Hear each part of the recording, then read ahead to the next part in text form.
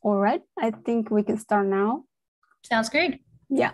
Hello, everyone. Welcome to the third talk of our 84SD seminar series. Today, we are very happy to have Professor Sharon Yixuan to tell us about challenges and opportunities in out-of-distribution detection in an open world. Actually, last time, Professor Dietrich already introduced a bit of her work. So today, we are so very excited to hear about more details. Sharon currently is an assistant professor in the Department of Computer Sciences at the University of Wisconsin-Madison. Her research develops algorithms and fundamental understandings to enable reliable open world learning, which can function safely and adaptively in the presence of evolving and unpredictable data stream. All right, thanks for Sharon for joining us, and please take it away.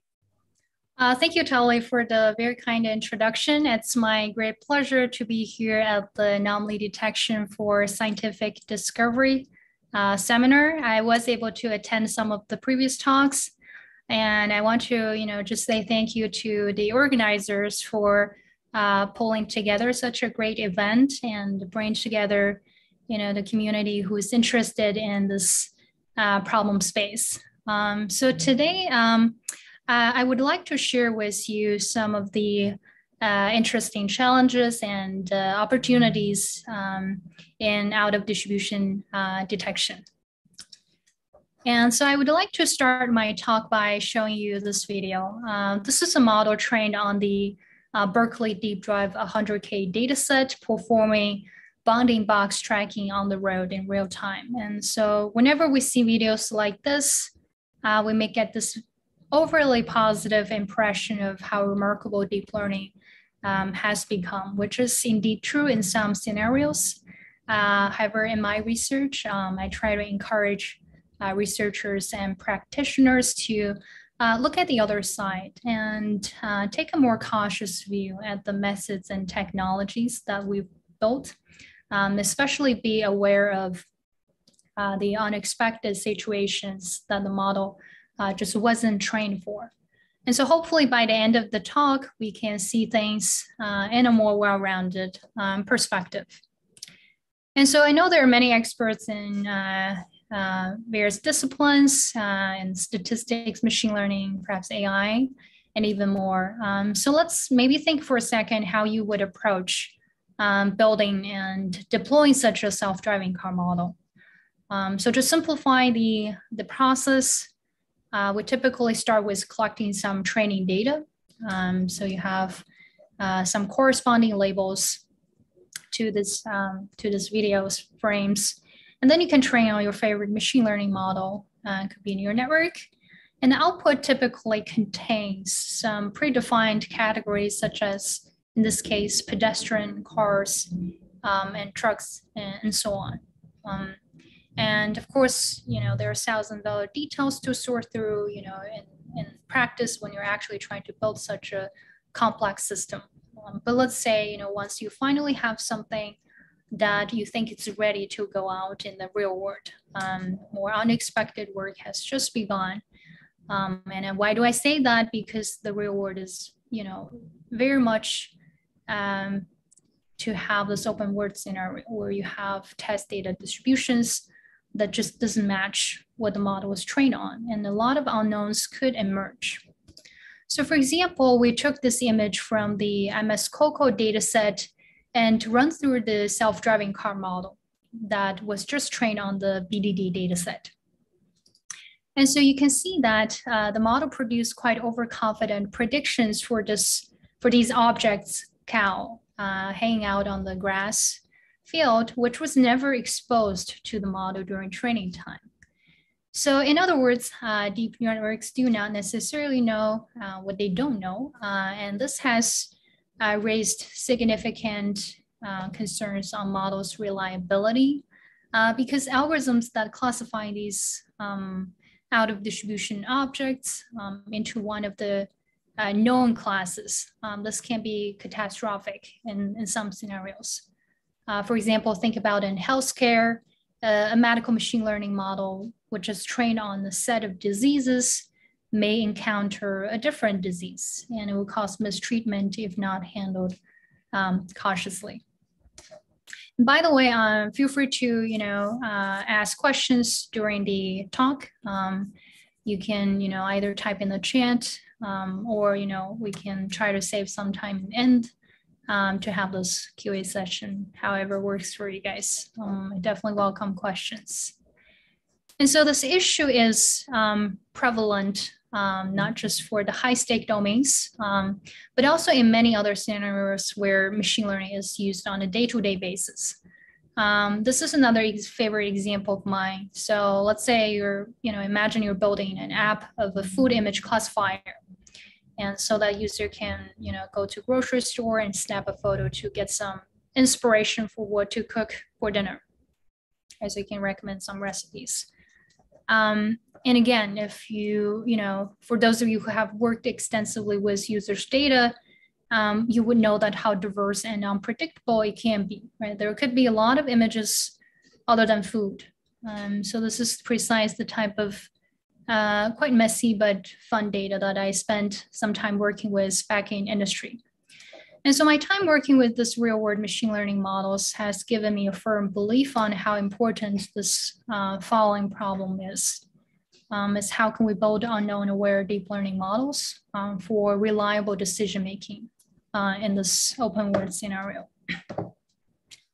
By the way, Tali, feel free to maybe interject if you see some questions popping up.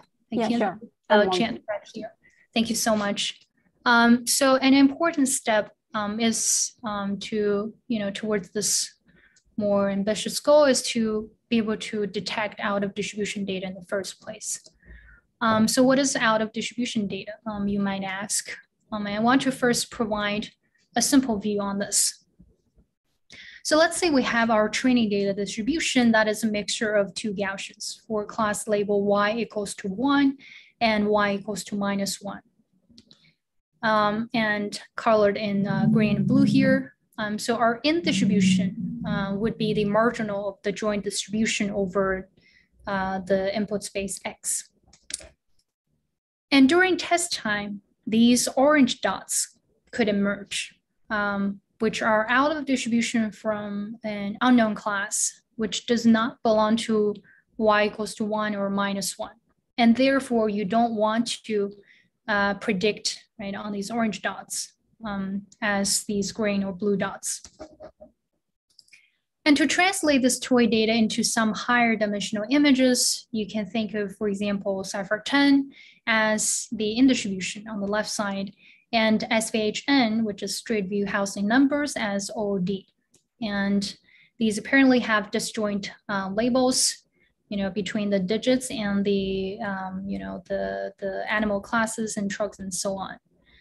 And I know you might think this OOD is way too obvious, right? At least to us human being. But I'm going to show you later how such an easy setup could trouble some of the high-performing neural networks. And later in this talk, I'll also discuss how we can go beyond such simplified definition and setting. But for now, let's stick with the simple view. And so SVHN is just one of the OOD that the model would encounter. And there are, of course, many other unknowns on this very complex high-dimensional data manifold. And this is a slide from a recent talk given by Alec Redford from OpenAI, which I think very nicely illustrates the complexity of the problem.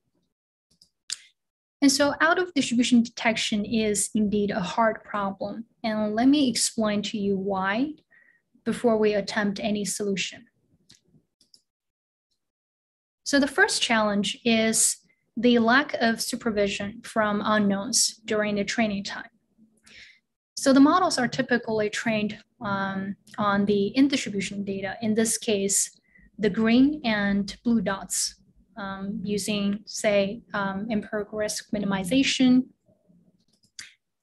And you can't really anticipate where these orange dots could emerge in advance because there is a huge space of unknowns, and especially in the high dimensional space, right? What I'm showing you here is just a simple 2D illustration, but if you extrapolate this to be much, much higher dimensional space, you're going to have a lot more uncertainty there.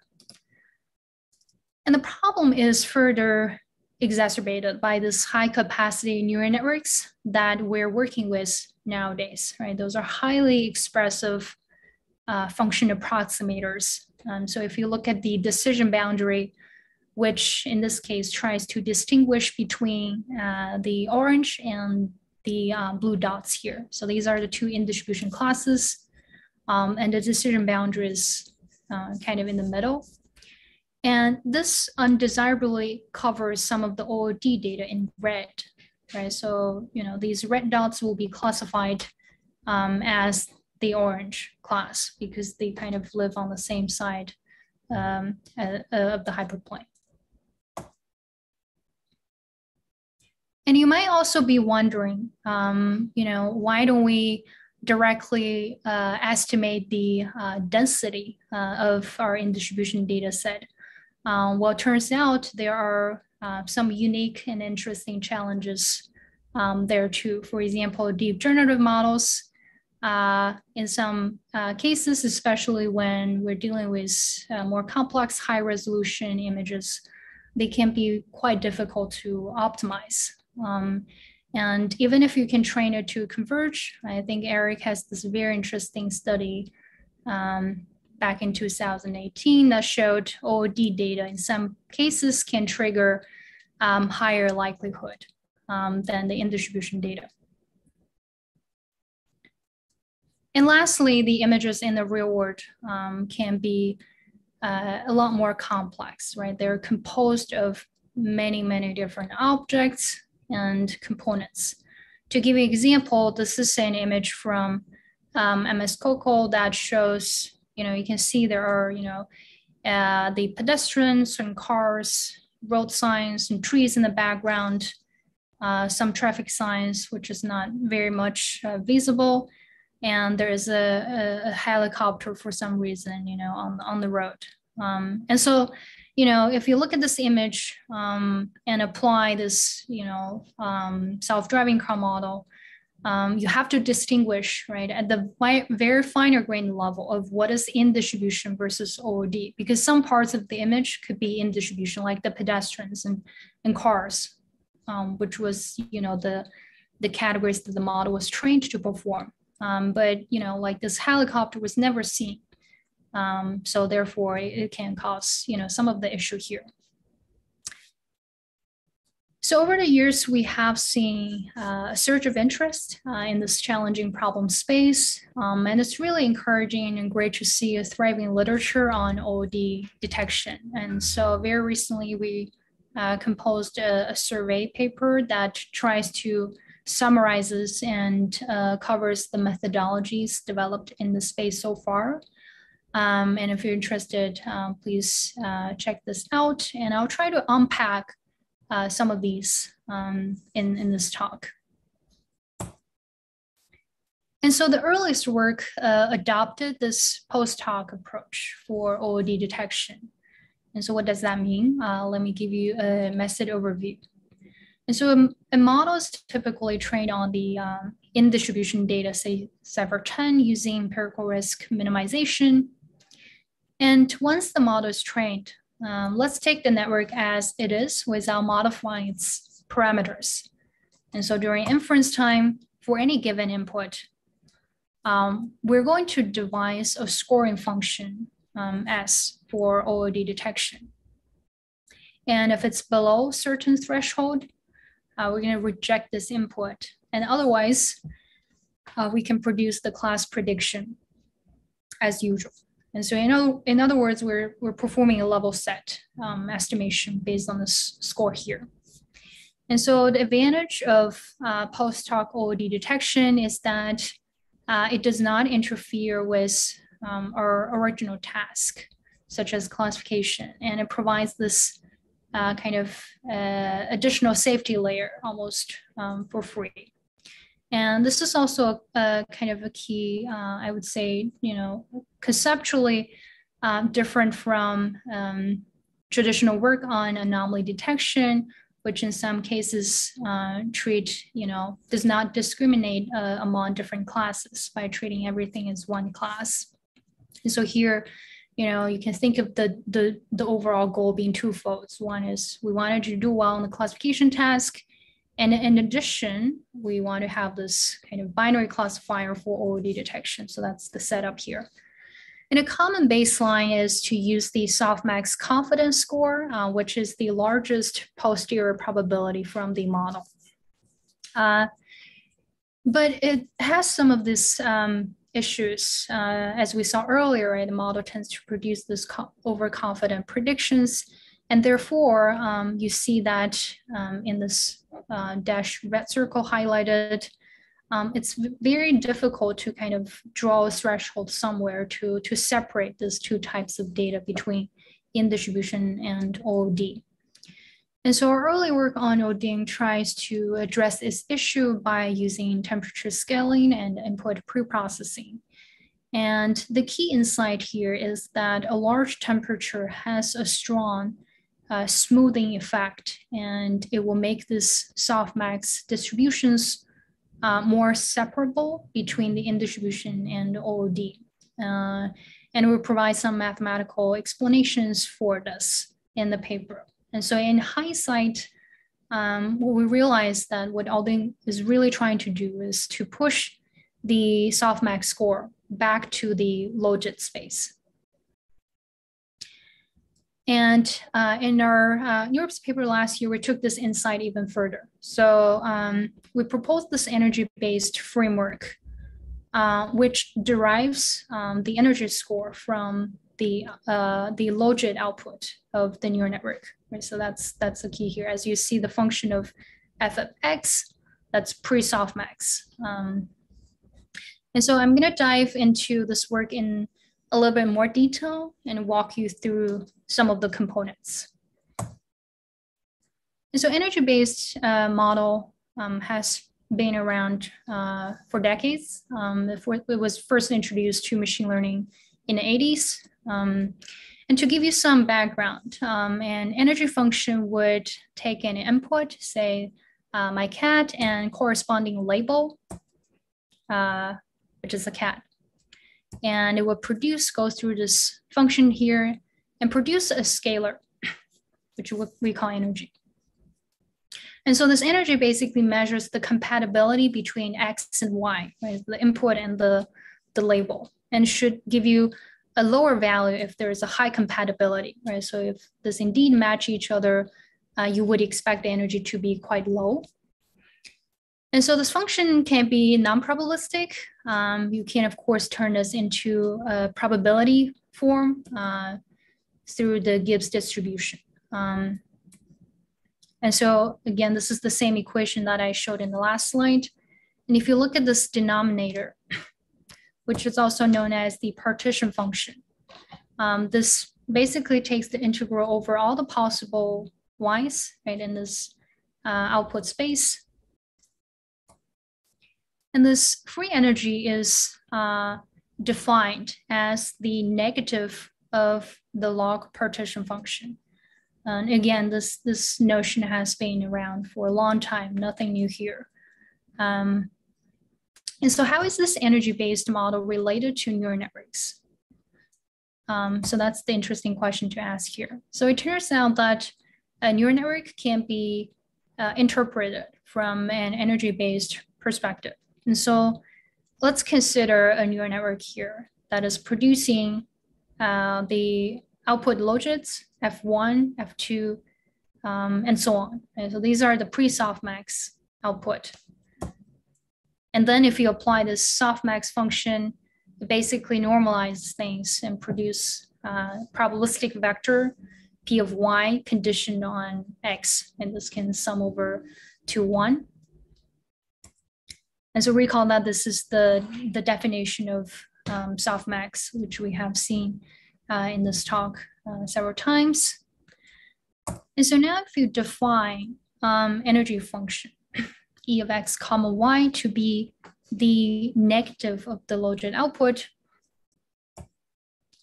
effectively this turns into something that's more familiar, we saw earlier, right, this energy form.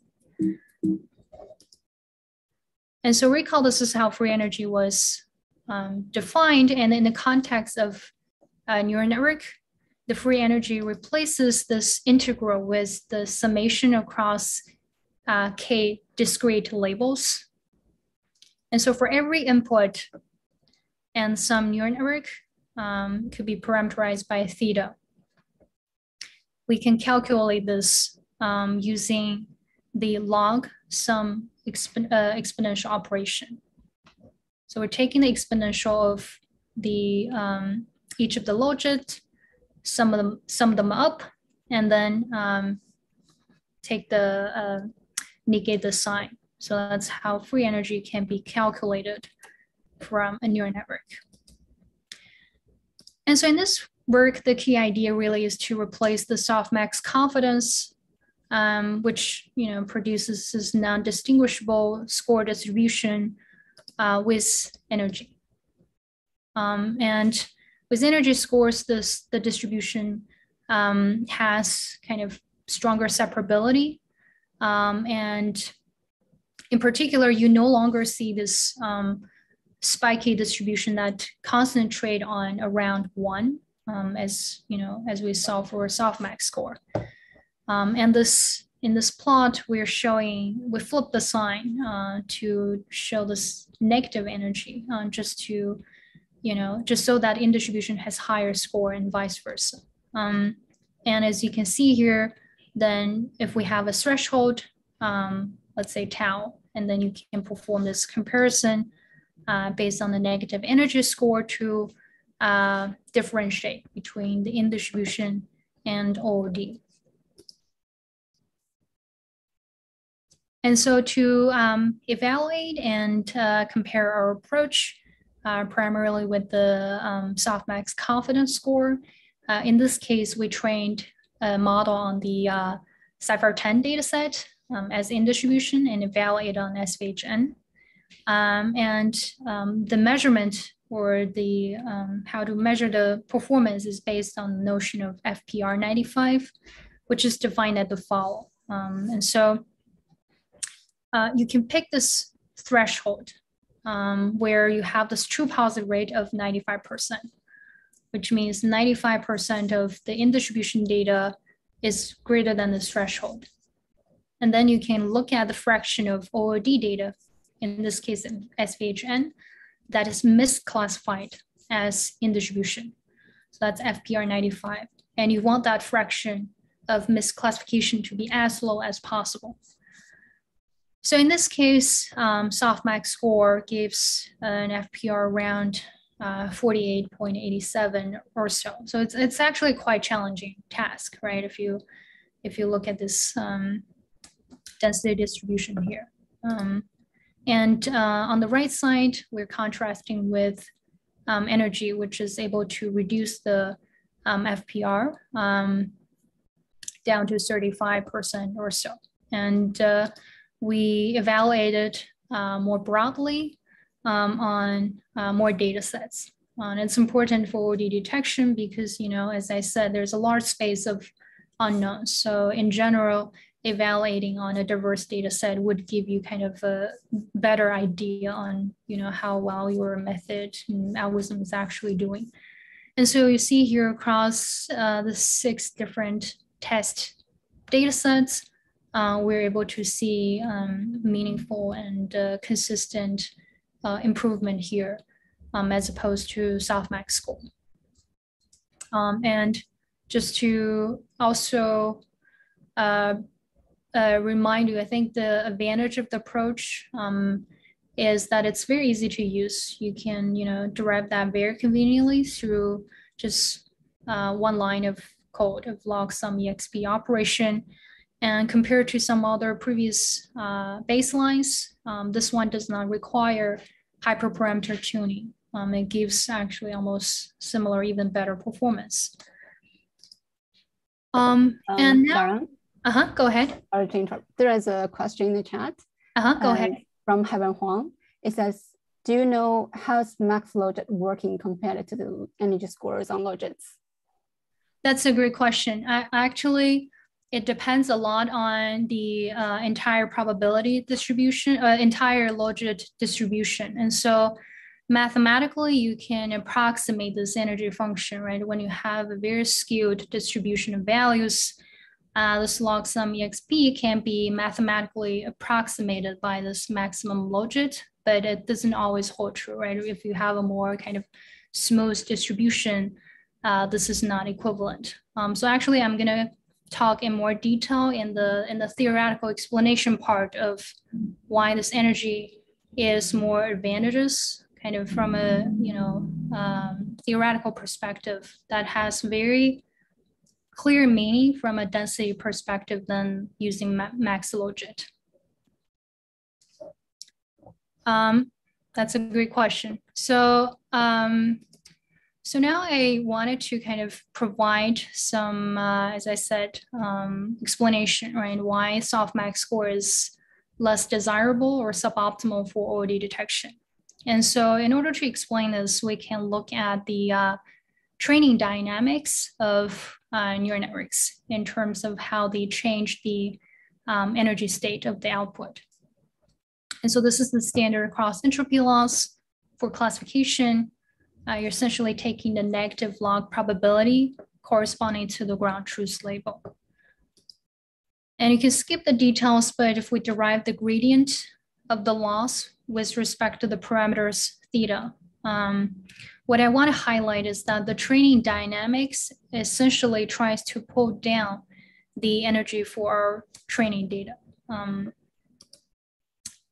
And now if we look at the softmax score, or more precisely, the log of the softmax, it can be decomposed into two terms. The first term is the energy, which as we see earlier, is going to be lower, right? And the second term is the maximum logit, which is going to be higher for in distribution. And because these two terms are pulling things in the opposite directions. And so this overall summation results in a biased function that's no longer suitable for OOD detection.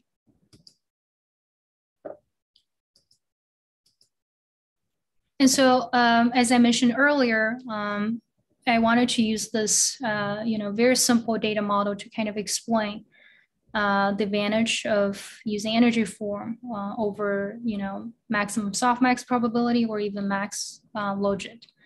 And so we can make this analysis very, very precise by having a concrete data model, right? So for simplicity, let's say we can have an in-distribution data model that's a mixture of Gaussian. So the simplicity is desirable because it allows us to precisely characterize the behavior of different OOD scoring functions, right? And typically, if you're trying to analyze the exact behavior of neural networks, it can be quite difficult due to the stochasticity of the optimization and so on. So here we're trying to kind of isolate this to see things more clearly. So now let's see, we have a mixture with k different classes, and we have this equal prior probability 1 over k, and each of the class, you can write out this, the class conditional density form explicitly. This is the standard multivariate Gaussian distribution, which is nothing new here. And so based on this in distribution, we can write out this base optimal classifier, right? If you were to actually train a classification on this data model, the base optimal classifier produces the posterior P of y equals to I condition on this input in this form. And this is essentially plugging the class priors and the class conditional density that we saw earlier. And so you can be simplified into this form. And now if you see that we plug in this definition of energy, which is the log summation over this exponential, it's actually aligned with this log of data density under this particular data model, right? And so if you take maximum logit, it doesn't have this kind of the exact meaning. It does not correspond exactly to this data density. So that's why this is kind of more desirable and has a clear meaning. And you can also write out, for example, the explicit form of maximum softmax score by plugging this, density function that you saw earlier. And you can easily derive that it's not aligned with Pn. And lastly, I just want to show you this very simple, toy example in this one-dimensional case, because I think this is the most straightforward example to show you what's going on here. So the gray line in the middle is the in distribution. And so this density function is a mixture of two Gaussian, right? It's centered around centered around 2 and -2. So the density function is given also mathematically here. And based on this density function, you can derive, for example, the maximum softmax score, which is shown at the top. And interestingly, you can see that if you look at the far out when x takes on some of the large values, like x is greater than 4 or smaller than -4, even though your ground truth density, right, becomes very small, almost close to 0, the MSP can still be quite large, which is essentially 1 there. And so this would correspond to the false positives, which means they should be classified as OOD, but end up being misclassified as in distribution. Whereas using this energy form, it's well aligned with the density here. So this is oh, Tali, go ahead. Yeah, there's another question from the chat. It's from Jella. It's a very long question. Would you like to ask yourself, Jella, if you have a mic?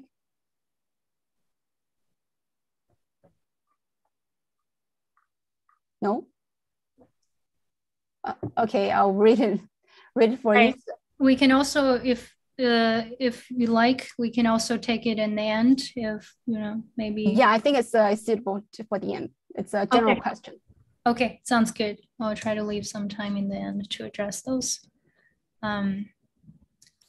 Cool. So this is another kind of follow-up work that we did, which shows you can leverage energy, not just for multi-class classification, right, where images, is assumed to belong to one and only one class.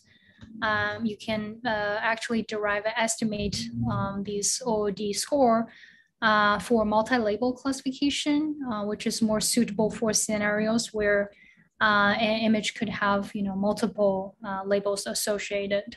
So I'm not going to go into the details here, but just something I wanted to briefly mention. And so perhaps I want to use the remainder of the talk to share with you, I think, some of the really interesting opportunities in this problem space.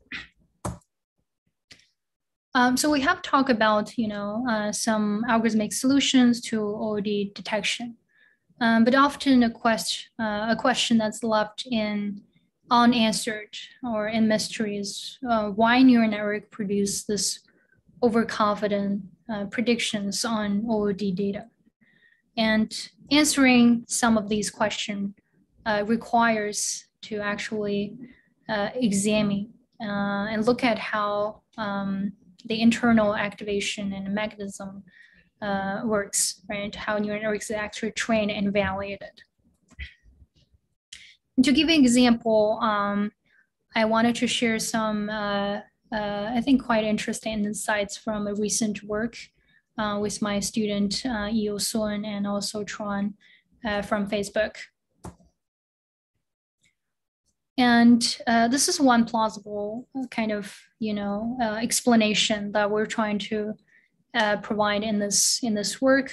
And our kind of expect is from the batch norm. We look at how batch normalization, which is a commonly used technique employed in training neural networks. And we'll look at how these affect the internal activations.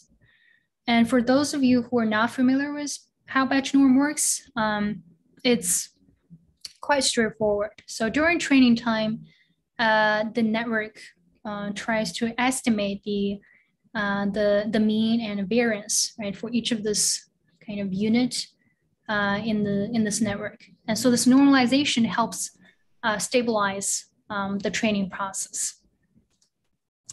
And once this training is done, we end up having this, batch norm statistics that you can plug into this inference time.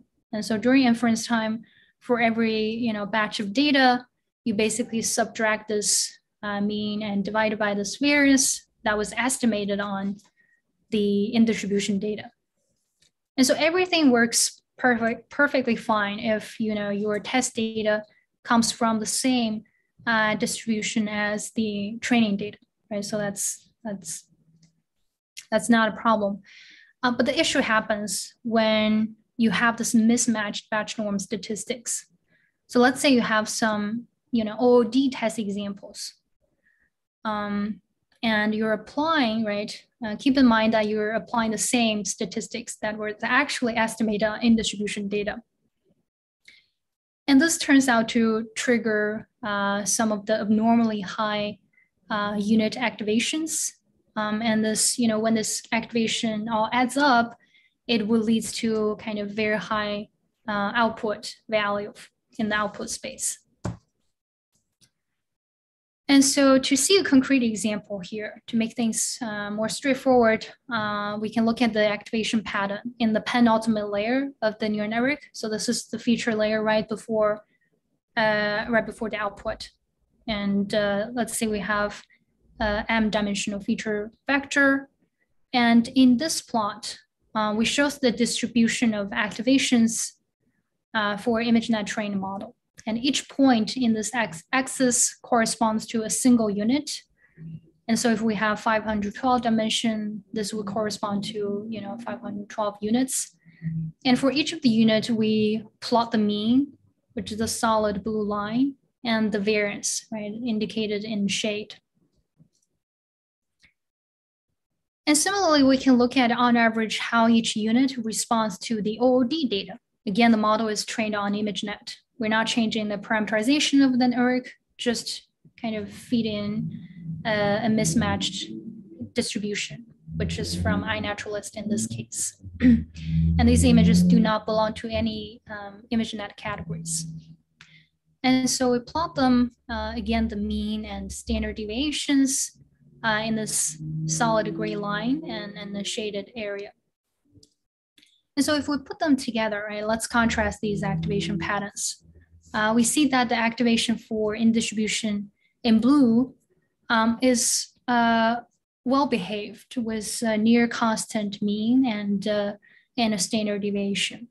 And in contrast, for this OOD data in gray, the mean activation has significantly larger variations across units. And is biased towards having these sharp positive values, as you see in some of the units there, it showed up really high.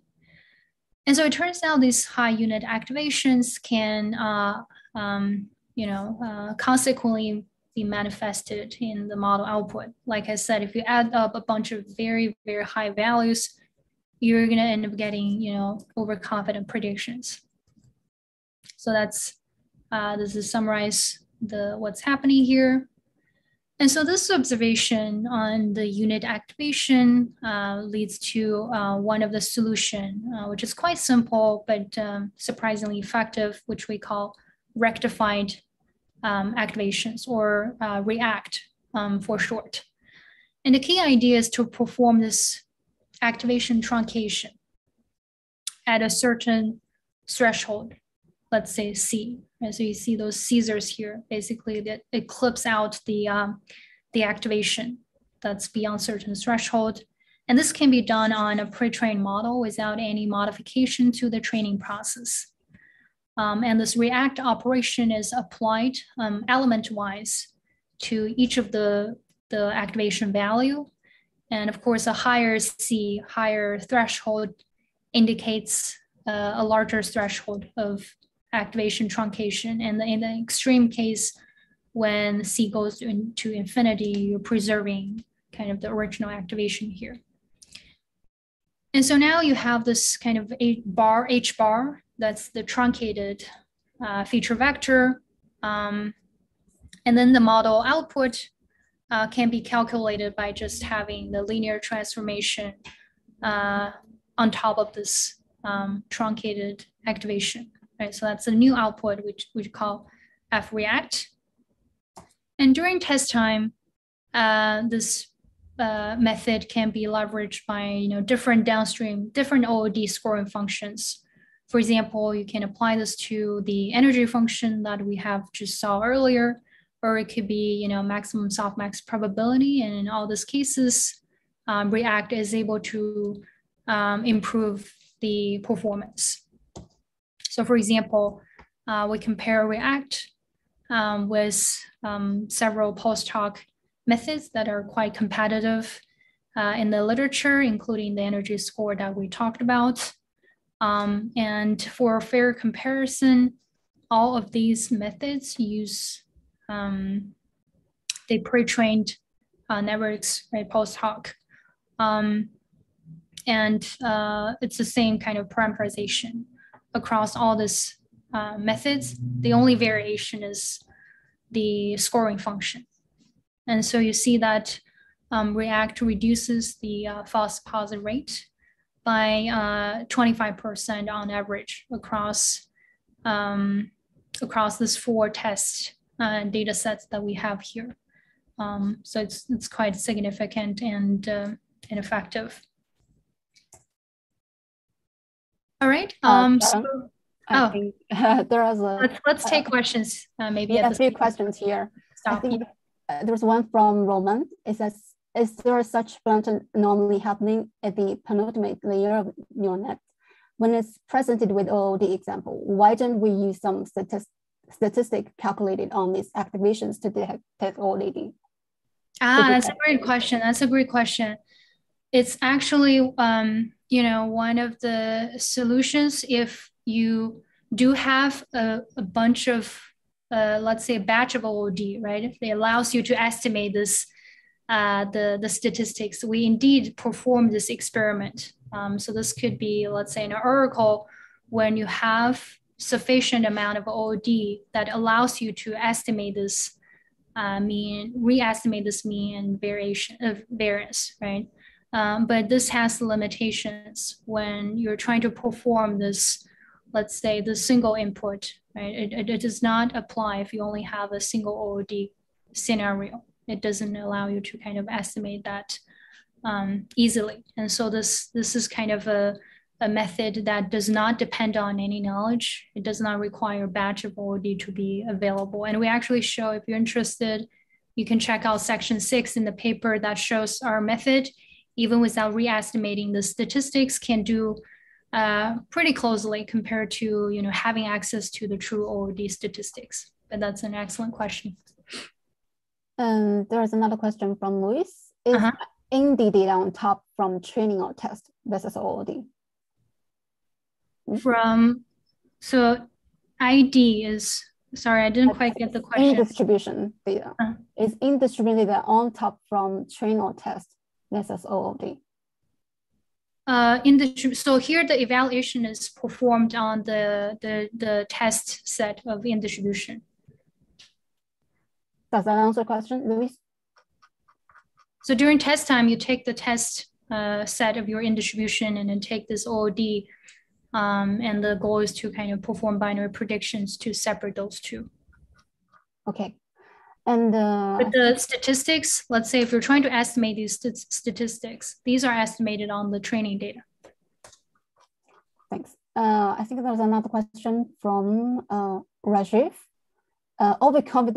Overconfidence happens for models with no batch norm. For example, in NLP models. What do you think? What might be causing overconfidence there? Oh, that's actually a very intriguing question that I would be very interested in delving deeper there. I think for now, a lot of this work we've explored so far is, primarily based on, image classification models. And NLP is a very exciting kind of, area, especially nowadays, this transformer-based model, right, using non-CNN architectures. So I think that would be a very kind of interesting future area to look into the fundamental costs there. That's a great question. I think the final question from J-Love, it says, why does React use a truncation of the output instead of a renormalization, which would maintain the relative amplitudes of the signals and presumably minimize the output sum even further for OOD inputs? Right. I think this question was related to someone else asked earlier. In order to re-estimate the statistics, you could do that, right? If you have, a batch of OOD available, you could recalculate the mean and variance. I guess the limitation there is, you don't always necessarily have a batch of OOD comes in, right? If you're doing this on a single test sample based test, it's not very applicable. And so React is kind of an approximation for that. It gets around this issue. So maybe let me continue. I wanted to let me see if I can finish this in the next 15 or maybe less, and then we can open up and take all the remainder questions if that's okay.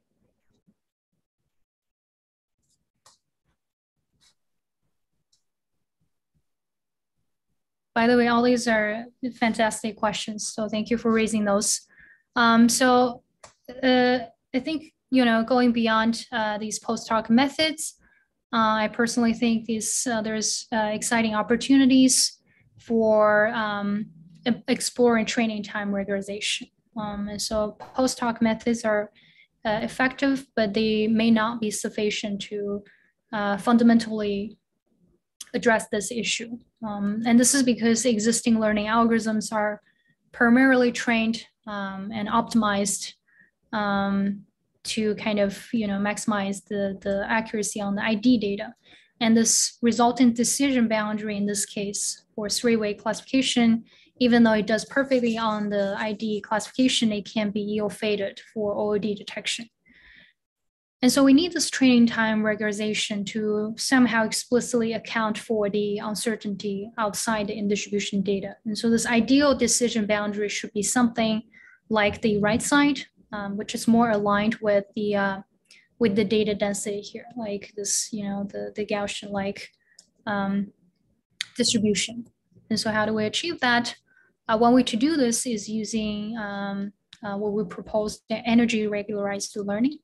And so here we have this dual objectives in the training time, one for classification using the standard cross entropy loss, and the other one for, which intends to maximize the separability between the in-distribution and OOD. And so originally we had this regularization loss based on the squared hinge loss form, which tries to push the energy to be lower than a certain threshold for ID data and vice versa. And so this results in more separable distributions between ID and OOD. And so as you see on the right side of this figure, this is when we actually employ this training time regularization, the OOD performance is kind of drastically improved as opposed to rely on this post hoc score derived from the models that's just trained with cross entropy loss. Again, here in distribution is Cypher10 and OOD is SVHN.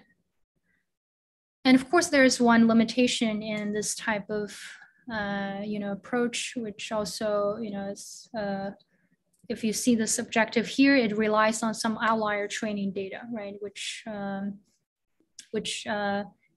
be a strong assumption to make in practice, especially you don't have access to such outlier training data, or it requires some data cleaning, which you have to really go through the samples to make sure they don't overlap with the ID data, and can be expensive in practice.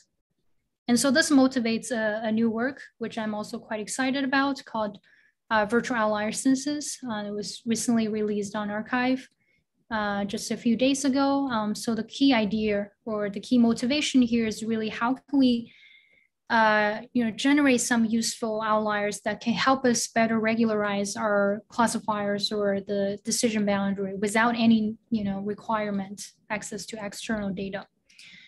And so the key idea in this paper, which I really liked about, is to perform the sampling. So we try to estimate this data density in the feature space, which has lower dimensionality compared to the input space. And so it's more tractable to estimate the density in the feature space as opposed to estimate or training again in the original feature in pixel space. So here we sample the outliers denoted in black from the low likelihood region of this estimated distribution. And so once you have this Gaussian parametric model, you can explicitly calculate this likelihood. And these outliers are sampled with some likelihood score smaller than certain threshold.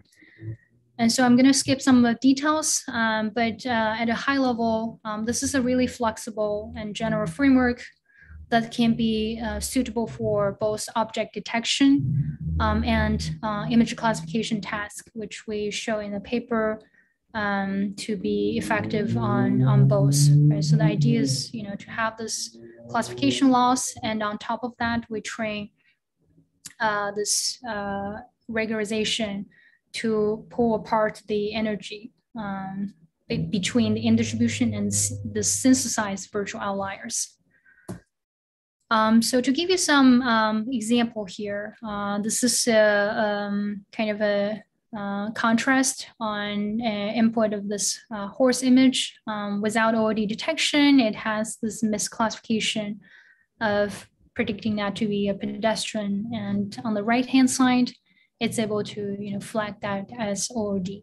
And similarly, I think the bottom figure shows how this, I don't know how come this shoes is floating there, but this is an image from, again, MS Coco that's able to be flagged as OOD.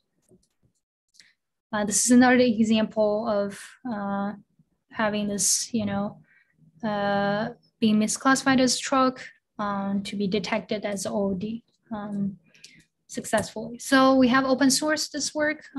This is the GitHub link if you're interested in checking out. And this also leads to kind of my next point, which I hinted a little bit early in this talk, is I do think there's a great opportunity for the field to think about how do we move toward a more realistic data model. I think object detection is one example of that. And some of the limitations, right, for Cypher benchmark is they're typically low resolution and the class space is relatively small. And so the data set is not very reflective of the visual complexity observed in the real world. And so in the real world, images will come from much larger semantic space, which much higher resolution. And so it would be, we asked this question, can we actually do OOD detection for ImageNet scale of, data set? As it turns out, it's not quite that easy. So if you just plug in this baseline of using maximum softmax probability, this AURC, the performance would decrease quite rapidly as you increase the number of classes on the x-axis.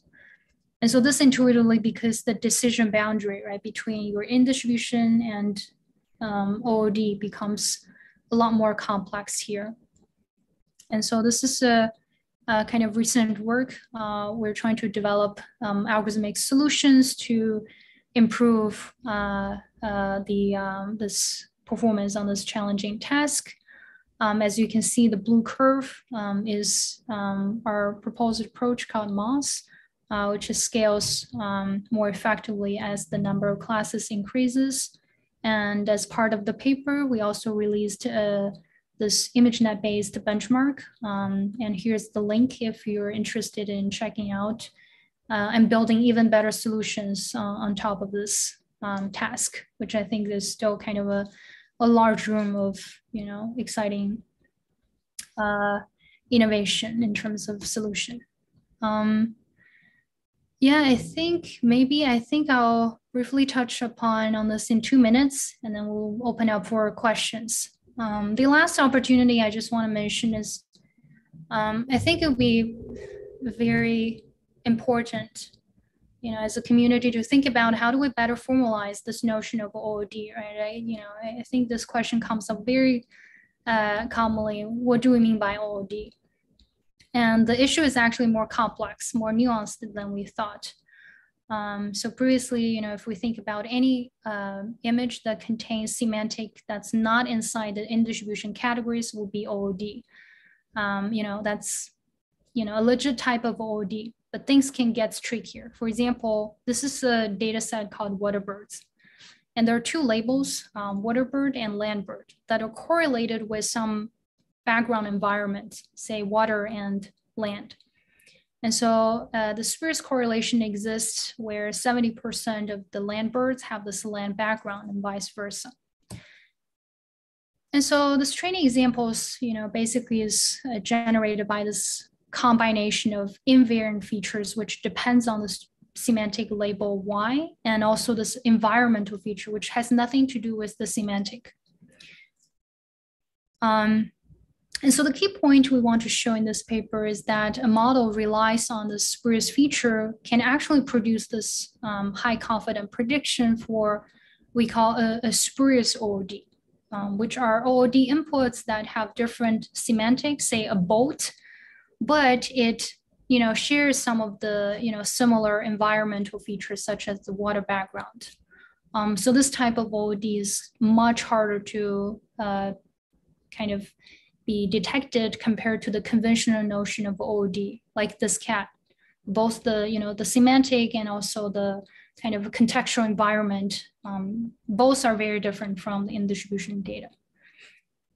And so, in other words, I think moving forward, it's important to explicitly kind of model the data distribution shift by accounting for this invariant features and also environmental features.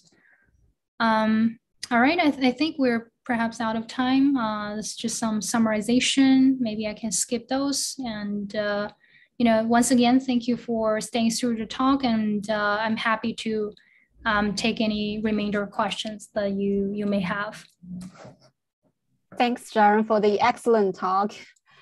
And I think there are still some questions in the chat. First is from Jalal. Would you like to ask a question? Hi, thank you. Can you hear me or? I can hear you. Okay, hi Sharon, thank you so much for the talk. It was really interesting and I find this really fascinating. I have a question about adjacency, and I think you mentioned it briefly just now at the end of your talk, but my question was, how can you, is there any research into what is the meaning of adjacency in a network and how you can choose a model to have a meaningful adjacency? So in your outputs, I think you touched on this yourself, but it matters to measure an out of distribution sample. It matters that there is a meaning to something being right next to another output and for it to be far away. So for example, you could have a person that came very, very far away from your previous in distribution samples, like that's out in the orange samples, for example, where you had in your very early diagram. Is there anything in research to sort of define how can you constrain the outputs to be adjacent in a meaningful way? That's a great question. Thank you for raising that. I think if I could reframe this notion of adjacency, perhaps from a distance-based perspective. And so there is a kind of line of work in anomaly detection and also OOD detection that allows you to measure, for example, for a given test input, what is this closeness, right? You can have this notion of closeness relatively, how close is this test sample with respect to this in distribution centers. And one way to calculate that could be in the case of, Gaussian mixture model is this metric, this distance called Mahalanobis distance. So this was employed in the early work by Ming Li, right? So once you have this notion of distance. Perhaps that's closer to what you mean by this adjacency, right? And then you can maybe think about during this training time if there's, the mechanism of trying to kind of modulate this, this adjacency or distance, depending on, the specific scenario and problems that you're dealing with. Yeah, that's really interesting. Do you know if there's any research that already does that tries to, during training time, sort of like push samples together in this higher dimensional abstract space, feature space, instead of just sort of label and letting it do what it wants? There is, I think you might want to check out some of the recent work that's been done, for example, using contrastive learning. That's trying to kind of really learn a compact representation space by, pushing all the, data points from the same class into, very kind of compact region. But I think this notion of, based on what you described, you also want some mechanism of modulating the distance, between the OD and in distribution. I think that's something I haven't seen, on top of my head, but I think that would be something interesting to explore perhaps. Right, yeah, thank you. Yeah, that's really interesting. Thanks so much. Thank you.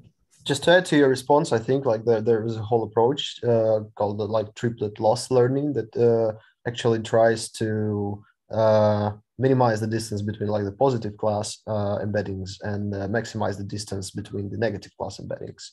Different class embeddings. So that might be interesting to consider if you're interested in this. Thank you. I really appreciate that. Yeah, this is also related to this.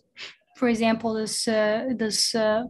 supervised contrastive loss. There's a framework called SSD. I think that's built on this contrastive learning loss that has this similar spirit of pulling, together the positive samples and then repel right between the input and the negative samples.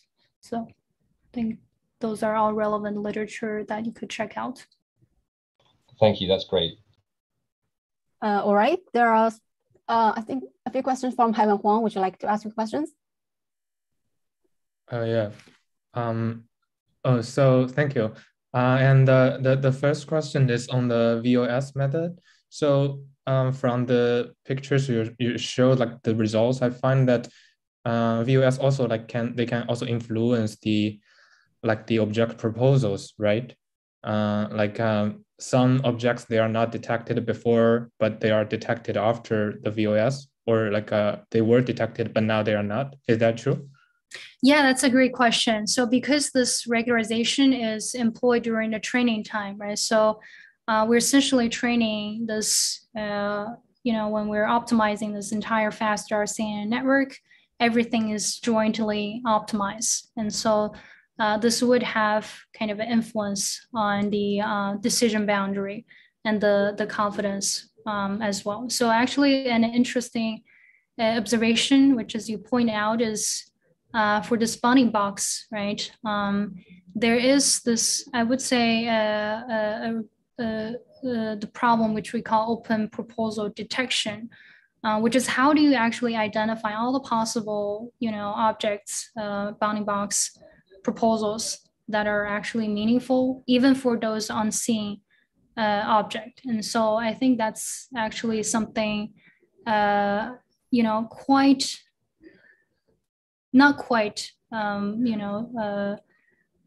solved yet in this, I would say, the current line of research. But you're right, this would definitely influence the bounding box and the confidence on the in distribution prediction as well. Yeah, sorry, so you mean the object proposal problem is kind of solved? No, I think that's actually still an open problem. Oh, I see. And another question is about that later slide. You show that when the class number increases, it becomes more and more difficult to maintain the OD detection performance. So my question is, I can't really understand this, because I think OD data, they should kind of reside far away from the decision boundaries of the classes, or they should be class agnostic. So why do you think this increase in number of classes would influence this OD detection performance? Oh, that's thank you for that question. So, actually in the realistic case, when let's pull out this right side of the slide.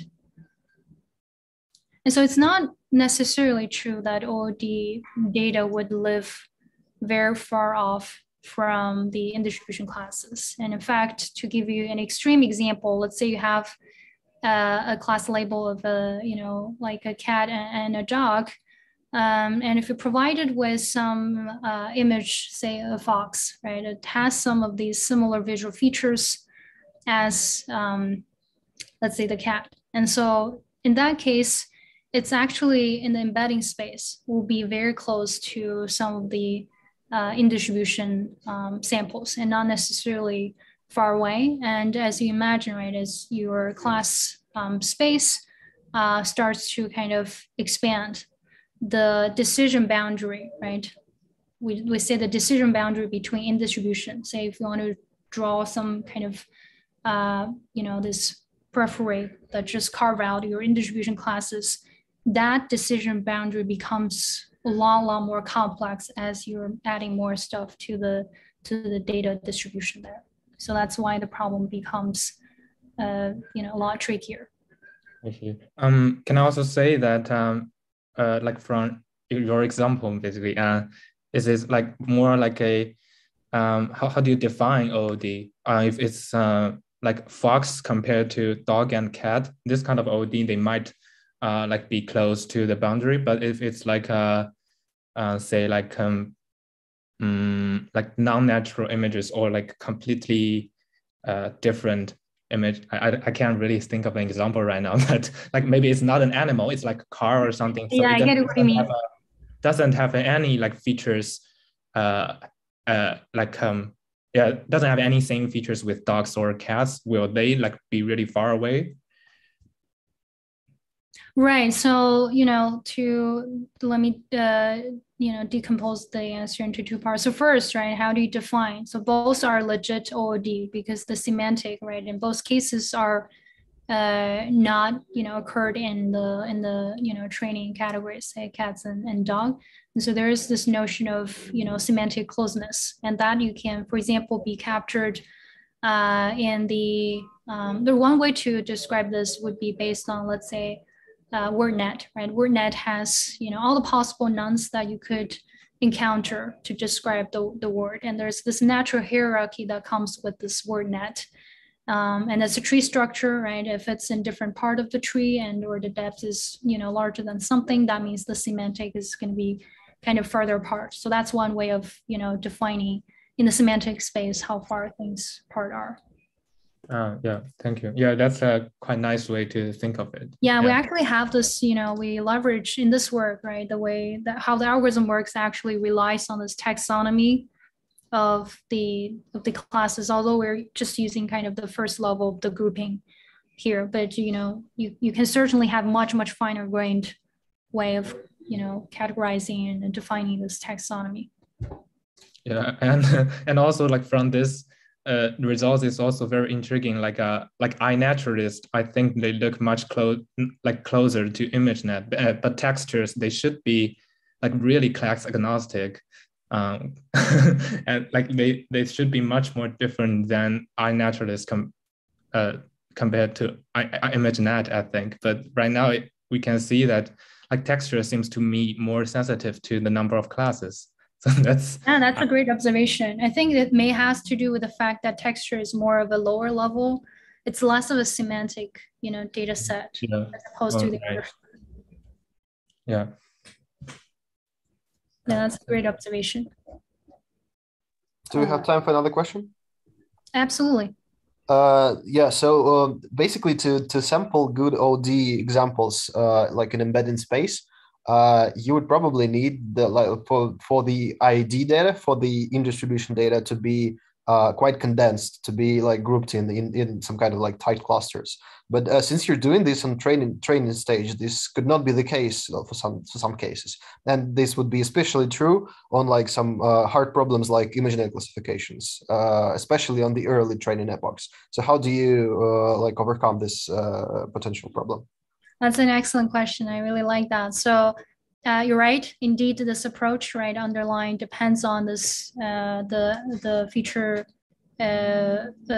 space estimation, and the way we kind of approximate or estimate that is through this dynamic online estimation. So you can imagine at the beginning of the training process, when the embedding space is not quite well formed yet, this, the sampling is not going to be very effective. But we kind of, as the training goes on, we're always re-estimating this Gaussian mixture model as the training goes on. So that's kind of one way to improve, right, over time on this estimated density. And as we kind of reach closer to the convergence, or when this meaningful cluster starts to emerge in the embedding space, that's when this estimation becomes more effective, and also sampling, right, becomes more effective. And you're right, I think there is definitely the challenge of scaling this up to kind of, many classes. And that's where actually this type of GMM estimation becomes, I think, more troublesome in the high class space. So definitely, still, open problems to solve there. Okay, yeah, thank you. So would you say that if you would sample like some OD examples in the early stages of model training, and inevitably you would end up with some OD examples which are quite close to the in-distribution for the current stage of training, when there are no like clear clusters yet formed? And since you have like this regularization term in your like loss function, wouldn't it make like training of the network a bit harder, because you would like penalize like good prediction in somewhere like where it is actually an in distribution region?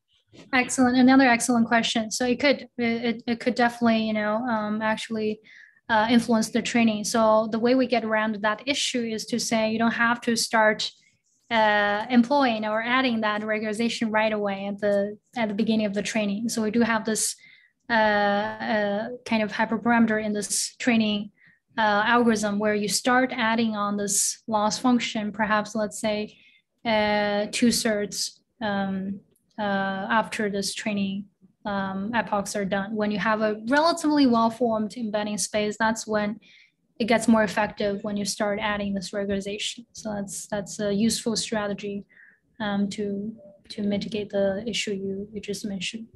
Okay, thanks. That makes a lot of sense. Thank you. Great question. All right. I think there's a last question from Luis. Would you like to ask your question? Luis? Sure. Yes. Sorry, I'm finding the unmute button. Thank you so much for the presentation. It was really nice.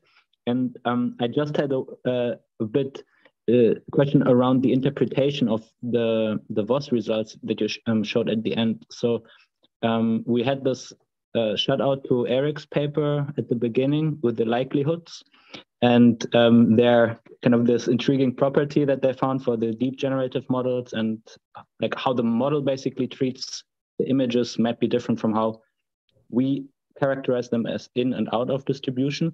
And now in VOS, you use this likelihood regularization. And I was curious, like how do you explain like the success for VOS, but then at the same time, we see the difficulty in the generative models, like how does this fit together?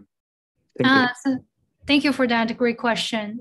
So I think one key distinction when, we contrast VOS versus the steep generative model-based approach is the fact that VOS is still a discriminative-based approach, which means it has this, I would say, unfair advantage of having access to the labeling information, whereas in the if you're trying to estimate this using a completely generative fashion, you don't necessarily have that. And so that's, I think that's one of the kind of key information that actually provides more information. And it's also in the, that provides more information, right, from a just data perspective. And optimization perspective, these discrete models are a lot easier, typically just to train with SGD. And so if you're able to kind of estimate a reasonably good embedding space from the penultimate layer of this discriminative model, then VOS becomes kind of more plausible in that sense. And another interesting, I think, related to Eric's paper is the fact that when you're trying to train these generative models, right, the model inherently encourage these, or so how the learning objectives formulated is to kind of force the model to be able to at least reconstruct all this, for example, pixels, right? So that's different from the objective of discriminative model, where you don't have to get all the pixel correct. Whereas in the generative models, there is this tendency of overfitting to, for example, background information just to get that reconstruction loss low. And this is one of the issue, I think, like likelihood ratio paper, I think, interestingly tries to kind of mitigate as well. And that's an issue, I think, discriminative model is kind of less prone to suffer. All right. I think that's a lot of questions today. And let's thank Sharon again for the amazing talk. And thank you everyone who joined us today and for the excellent discussion today. And see you next time for another 84SD seminar. And